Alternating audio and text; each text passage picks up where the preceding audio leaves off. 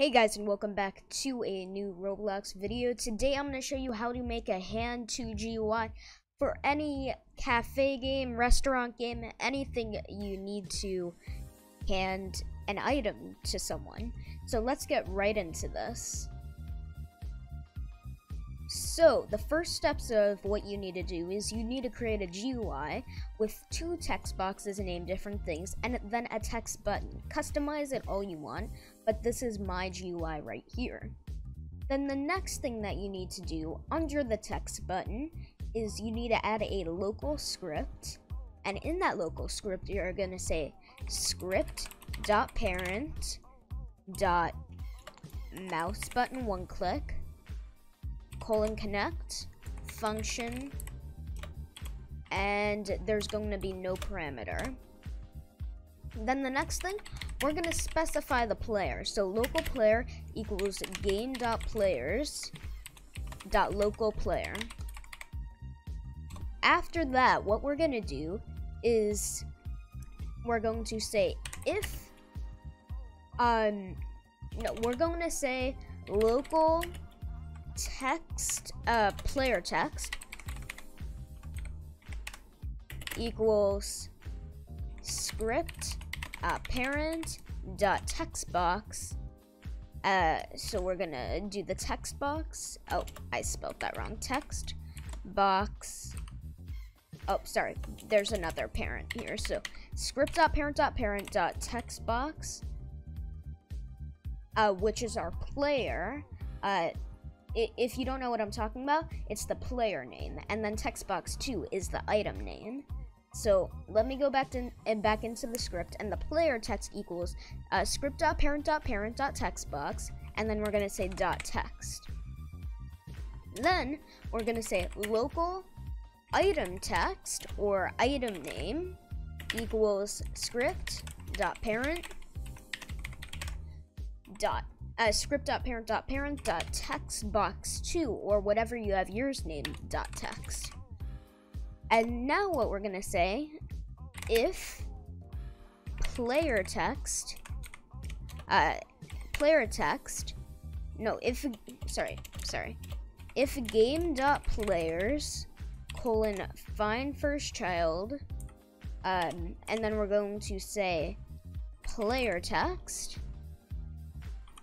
Then we are going to we're going to work on that later, but if we can't find a player with that exact name, we're going to say script.parent.text equals no player found with the specified name. And that's going to just alert the person who's giving the item that they typed it in wrong or something like that. So if it does find the player text, then we're going to make another if statement under the else statement. Actually, what we're going to do is we're going to just copy that and then paste that there. So under, and then if we're gonna have to change this around. If game so if you want it to be limited to some people, what you're gonna have to do is you're going to have to do if game.players find first child, and then we're going to do me. But you can always do the local player, but I just want this GUI to only work for me. Backpack find first child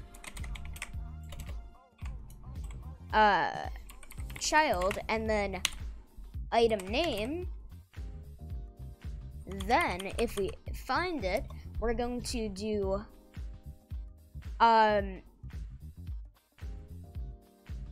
we're going to copy this, and then we're going to say clone, and then we're going to say .parent equals player text, game dot players colon find first child player text dot backpack. So that should work right now. The only thing other that we might have to do is we actually have to place that probably like right here. And that should work. And then else, we're going to add an else statement here too. And then we're going to just copy this but change it up a little. So script.parent.text equals no item with that.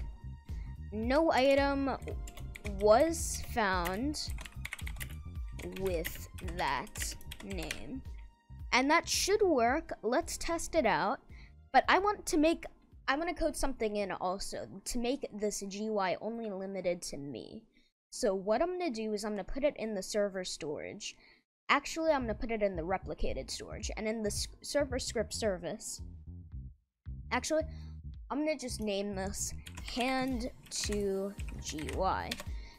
And in the server script service, I'm going to add a script that's going to make this only limited to, you can do it for a certain group level, or you can do it for only one person. I'm going to do it for only one person, but I'll show you how to do it for a group rank too.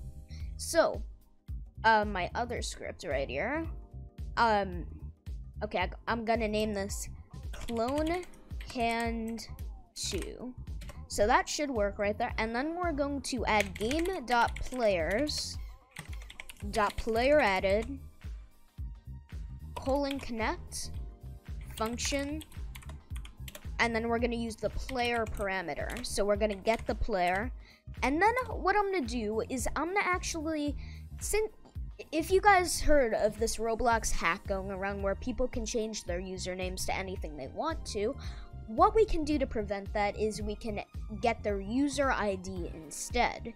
So I'm gonna get my user ID right now, and I'm gonna do that by, I think I can show you guys. I'm gonna do that by going to my Chrome, and then I'll go to my profile. I think you guys can, it's still loading. Okay, so you guys can see that right now. So, and this is my profile right here. And then what I'm gonna do is I'm gonna copy, can you guys see that? Yes, I'm gonna copy this, this number right over here. I'm gonna copy it, that number that I'm highlighting. You don't see it, but it's on the top bar that says web.roblox.com. And maybe you see it, I don't know, but it's a 1, 2, 3, 4, 5.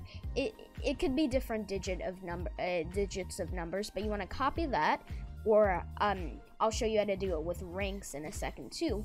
And then I'm gonna go back to Roblox Studio, and I'm gonna say if player.user_ID equals, and then in quotations I'm gonna paste that user ID, and I'm sorry, you put 2 equals in an if statement.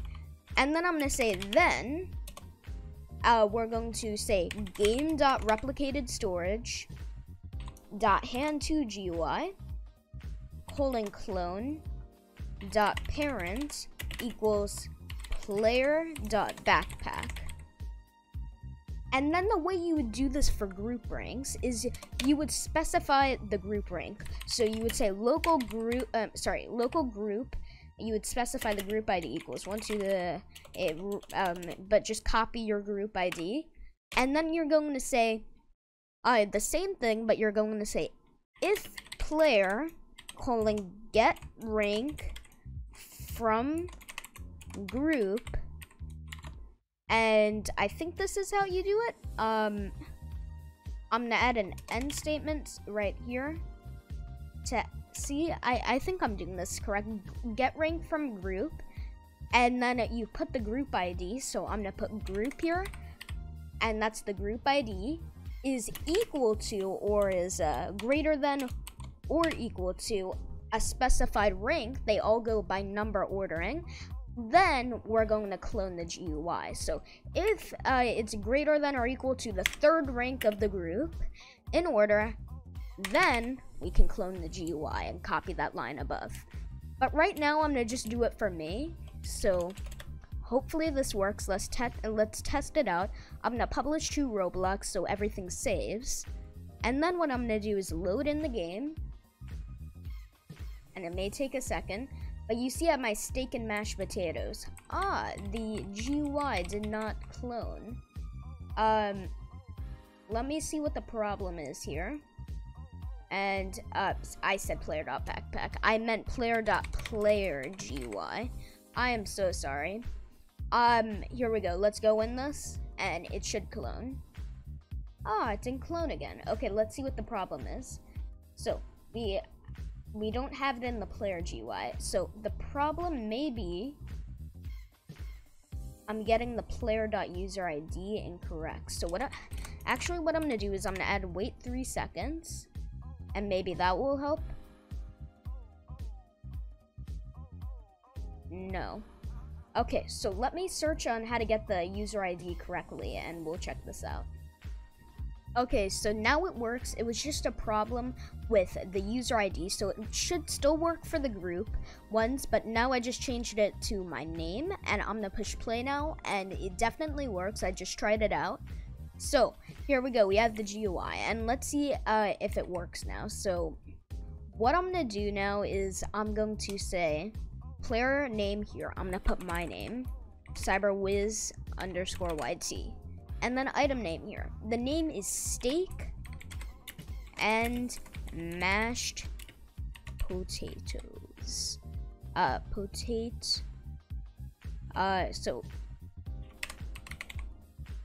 Okay. Perfect. That looks good. And I got a clone of my steak and mashed potatoes, just like I was supposed to, and I can do it multiple times. And it works just as it was supposed to. Now I'm gonna enter a random name here. And I'm gonna hand to no player found with the specified name. And then I'm gonna put my correct name here. And then I'm gonna do the same thing with the item name. So, no item was found with that name. So everything works like it should.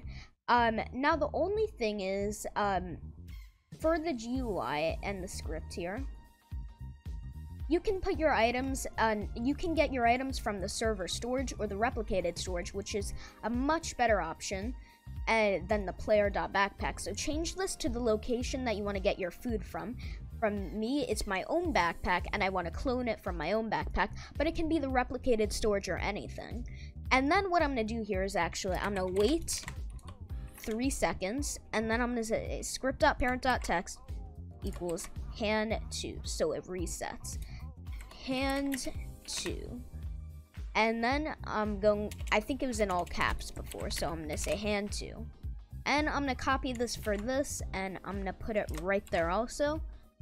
And yeah, it's a pretty clean GUI, and what I'm going to actually do right now is I'm going to change the name of this to mashed, and then I'm going to take the script from here. I'm going to delete it, and then I'm going to go to this, this script, and then I'm going to say, instead of my backpack, I'm going to say game.replicated storage. So game.replicated storage. And this should be good now, and it's a lot better because it's getting it from the replicated storage instead of your own backpack. So let's type in here my own name, and then we'll type in mashed because we changed the name. No item was found. Maybe it was all caps. No item was found with that specific name. It's mashed. Okay, let's try that.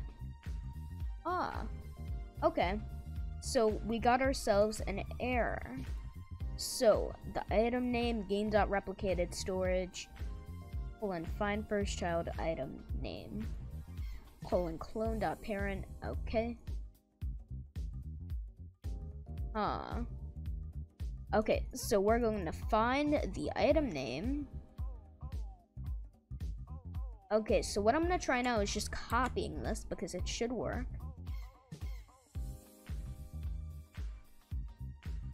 And I'm gonna put my name. And then I'm gonna paste that in. Huh, that's weird. So what I'm gonna do is I'll fix this and I'll get right back to you.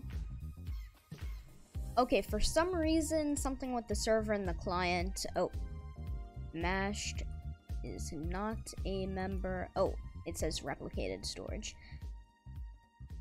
Okay, so what we have to do here is game.server script service. So there we go. And now it should work. I'm using the player's backpack. Something with the server and the client is not letting me fetch the stuff from the replicated storage and the lighting and the server storage. I tried it with that, so for now, you guys can experiment, but I'm just using my own backpack to do it, and it should work. CyberWizYT, and then mashed, and 2, and I got it again, and I can keep getting it, and I can actually give it to someone else. And what if I say steak, and 2, oh, because there's no name also there. So we can actually add something in for that. Actually, this is gonna be the last thing right here. I actually did not spell that correctly, but this is gonna be the last thing right here.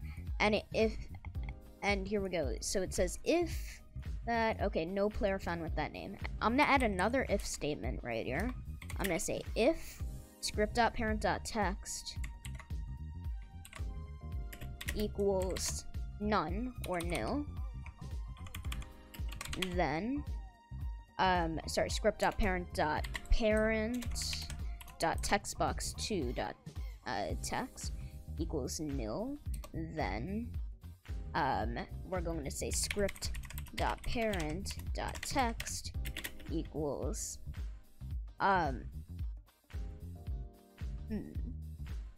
we're going to say script.parent.text equals, wait, so I think these are both going to trigger at the same time. So let's just keep going with this equals no name specified. And then we're going to copy this whole thing and we're going to do it with the other text. So textbox.text. Okay, so this should work now. Let's test it out. Let's put something here. Let's do that. No player found with the specified name. Okay, I don't know why that's working that way. Nope. No player found with the specified name.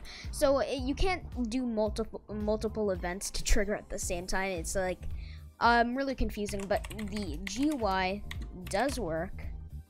And mashed, and everything does work. You can hand yourself and you can hand other people as many mashed potatoes as they want, and it still fills up their inventory.